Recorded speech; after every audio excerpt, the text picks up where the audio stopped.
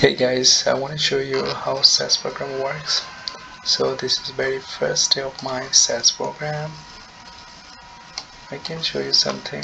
So these are SAS interfaces, different interfaces. You can see this is the Explorer, this is the results, this is the log window, this is the demo SAS code. I have like some codes earlier I saved here.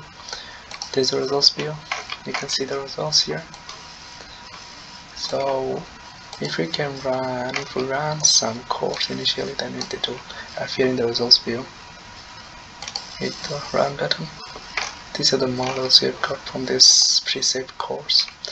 There are so many thousands of courses are here, so you have to see the libraries, which library you are using. So these are my libraries. So many libraries I have produced here. This is the working library. It will automatically delete whenever you shut down the SAS. These are the different libraries. You can create a new library by this way, or even you can give them a name, demo 3. Then see the pathway. You can set the text. Then demo 3 is created. So here is my demo 3 library. You can go there and all the data will be saved there.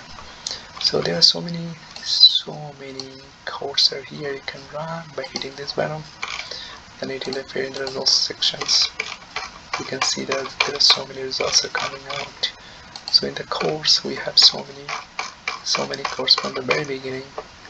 We took the help from the SAS help.